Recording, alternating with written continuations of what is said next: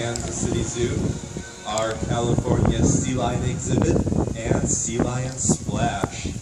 My name is Jordan, and I'll be your host today as we watch a natural behavior training session put on by our two California fish right now. That is Delilah. So everyone can say hi to Delilah. I bet she'll wave right back. There we go.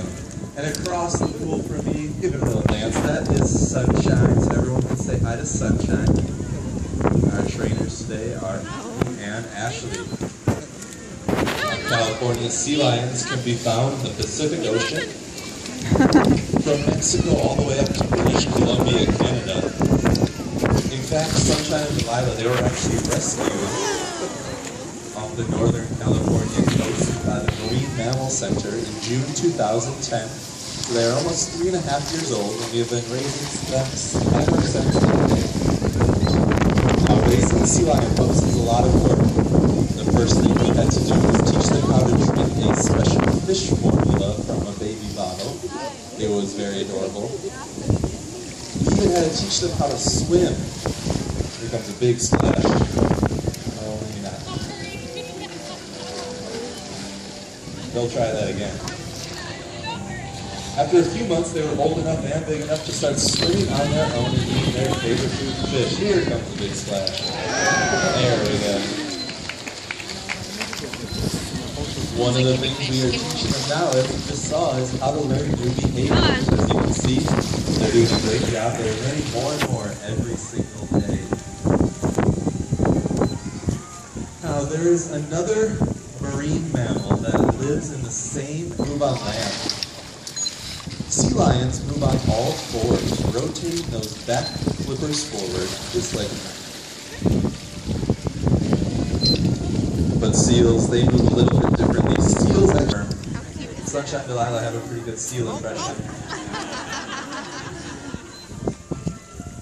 The last difference between the two that we will talk about today is how they move through the water. Sea lions have very strong front flippers, and you can see they use those front flippers to propel breath for 10 minutes. They can dive 900 feet into the water. They can reach maximum speeds of 25 miles per hour. Porpoising is taking a series of small jumps in and out of the water. Not only does this help them with speed, it also helps them break up the eyesight of predators that would try to go after them.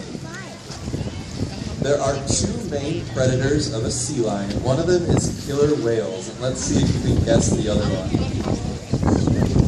Any guesses? Sunshine's giving you a clue. Yeah, it looks like we got to show our trainers to look over their flippers.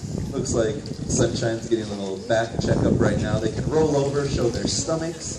They can open their mouths for a little dental checkup. Just to make sure that every day they're nice and healthy. The behavior training goes for more complex medical behaviors. Everything from eye drops to injections, blood draws, and even radiographs. So, how do we train behaviors like this? Well, here at the Kansas City Zoo, we use a method of training called positive reinforcement. You can see positive reinforcement on display right now. Our trainers will ask those to behavior, usually with a gesture. If they do it correctly, they receive a reward, which in this case is fish. And you'll notice I said massively intelligent animals. So another reason we train is to keep them mentally stimulated, to give them something new to do every single day.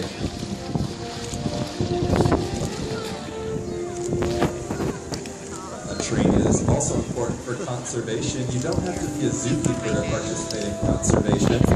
Right now. And another way we can help the marine environment is with our fish consumption.